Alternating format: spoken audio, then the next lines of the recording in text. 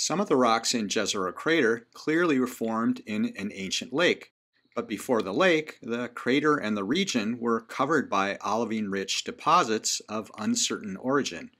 Perseverance has now collected two samples that point to an explosive history.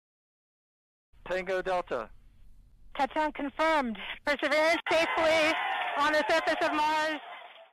I'll start with a global view of Mars from the color camera of the 1970s Viking orbiter and transition to the gaudy false color topographic view from the laser altimeter on the 1990s Mars Global Surveyor. A region with huge rifts named Neely Fosse is a place on Mars with the greatest concentration of the volcanic mineral olivine. Jezero crater, home to Perseverance, is in the neighborhood. This false color infrared image highlights olivine-rich areas in purple and magenta. This material also occurs in Jezero, including the terrain known as Sita, Navajo for amongst the sand, which Perseverance is exploring.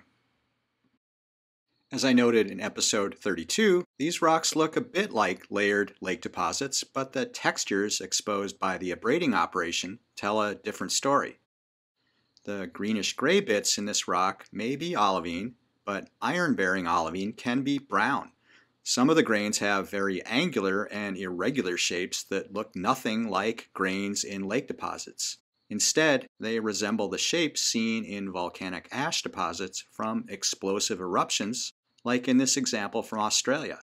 When bubbles in gas-rich magma burst during eruption, they make these shapes.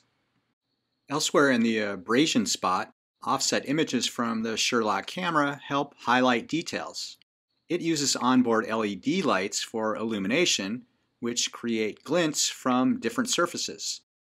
This triangular grain glints in a way that looks like a curved glass shard, which is a common component of volcanic ash.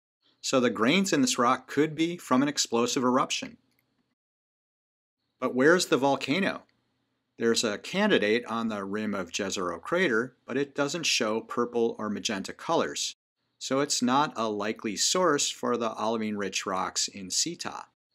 On Earth, many rocks formed from explosive eruptions don't come from a recognizable volcano. The ones that give Yellowstone National Park its name are an example.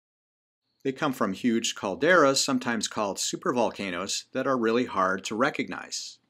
They often end up getting buried by their own deposits and also eroded, so the same could be true on Mars. Another major challenge for identifying supervolcanoes on Mars is distinguishing them from all the impact craters. An eroded caldera can look a lot like an eroded impact crater. The answer may have to await the return of samples of the olivine-rich rocks in Jezero.